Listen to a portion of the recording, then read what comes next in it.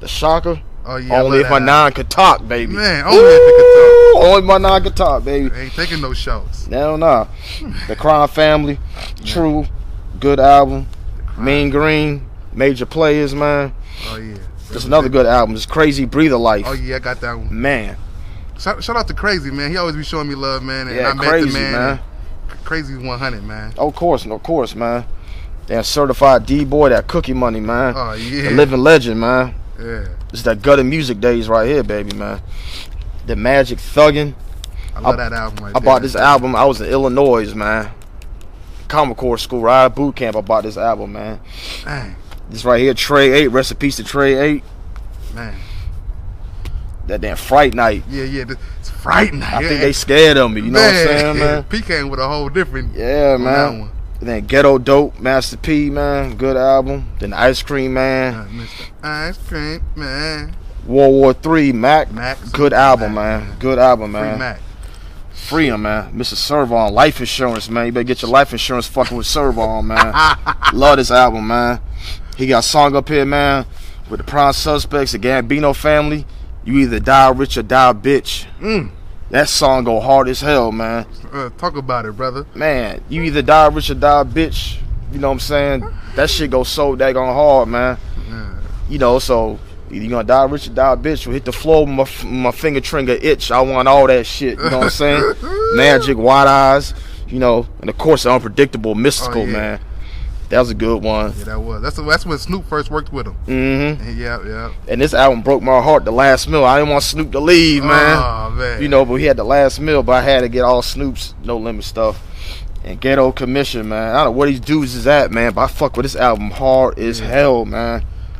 And then of course the Bout It soundtrack. Oh, you gotta have that one. Everybody got this. You know what I'm saying? The Bout It with the fly covering and everything, you know, friendly up there, you know what I'm saying, man? Officer Friendly. Friendly. But he wasn't friendly the whole movie. Hell yeah, man.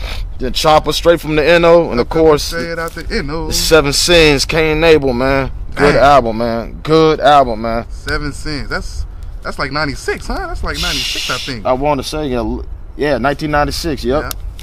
So like I said, man, I'm an actual No Limit fan, baby. Man. I don't sit there and try to sugarcoat shit. They've been my damn boys for a long time, and they will still be my boys, man. Cause like when they talk, I like listen. Right. You know, and the beats is good, and the rhymes is good, and the cadences are good. And like I told you, it got me through a lot of nights, man. Yeah. A lot of nights, man. I listen to No Limit, man. I find myself listening to them when I'm sad. Cause they make a lot of good, heartfelt music. Oh yeah. You know what I'm saying? I listen to No Limit when I'm angry. They make a lot of rowdy, good music. Right. I listen to No Limit when I'm happy. Oh yeah. You know what I'm saying? If you want to dance, they got dance music. You know what I'm saying? Oh yeah. Whatever mood that you in. One thing I like about P is he's so diverse. And one album you just don't get every song's not a rest in peace or a Dear Mama song. You know what I'm saying? Right. You get a whole gumbo. You know, to bring it back down south, you get a whole gumbo. Different flavors, different recipes. You know what I mean? Oh yeah, for different ingredients. Oh yeah. And you don't get that like today with these No, you don't.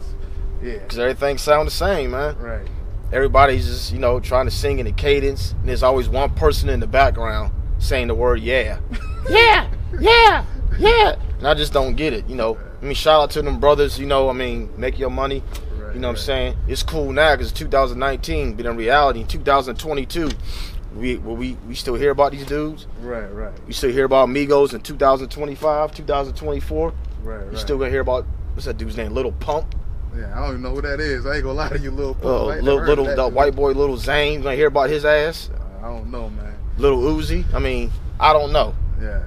I mean, man, we just lost a great man in hip hop, man, Nipsey Hussle, man. And Nipsey worked with No Limit. He did the song with Nipsey Hussle, The Game, and Master P got a song together. On the Al Capone album. On the Al Capone. Yes, man. So, any thoughts about like what happened with Nipsey or anything like that? It's just messed up, man, because this brother was doing big things for the community. Because in reality, like I'm saying, I didn't mess with Nipsey, but I knew who he was. Right. But it's sad to say that I just found out that he was doing so much for the community. I didn't even know that. I know that he was. Keep that from us, man. You know. Yeah, I know that he was a Crip and he changed his life around. Right. You know what I'm saying? Because there's a lot of people who were gang members and they changed their life around. You know, the Game was a damn blood. You know what I'm saying? A lot of people don't know. Snoop Dogg was a Crip. Domino was a Crip. You know, Mac 10 was a blood. You know what I'm saying? So, but people, they changed their life and everything. I just didn't know that he was doing so much for the community, and it's sad that here it is in 2019, man, and these cats are still acting like it's like 1994, man. Just shooting broad daylight, man. It's just sad, man. So God bless him. My condolences to his family, for real, and his kids. I didn't even know he was a father. Right. Yeah. Until like 2 days ago, I looked it up on Facebook, and I was like, damn, man. He had a son and everything, man. It's just sad, man. Well, one thing I seen that I don't know how true it is, but I seen that Jay-Z supposedly got a trust for Nipsey's kids about $15 million. Really? But yeah. Supposedly that's the word going around. You never know with the internet, but if that's true, man, salute to Jay-Z, of course, and Beyonce for looking out.